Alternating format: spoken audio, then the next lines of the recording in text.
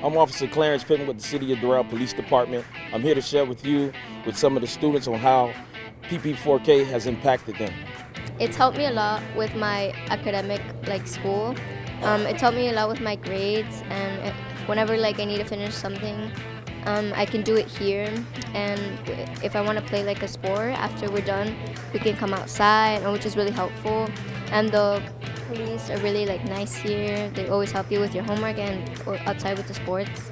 At RMCS, we have been doing PP4K for a couple months now, and as a teacher, it's great to see the changes that the children have done throughout the months, whether it's with grades, with attitude. Even kids who were super shy at the beginning have now blossomed, and they talk even with us, which wasn't happening at the beginning. So I definitely think it's impacting them for the better.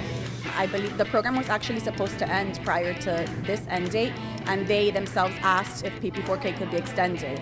So that was a shock to all of us. We really liked that they did that. They told us they enjoyed it. They like staying after school to play with the officers.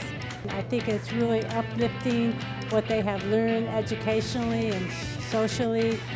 We're just so proud of this program, and we love our foundation, and we're always looking for support. And thank you, Renaissance, for doing this program for the middle school students.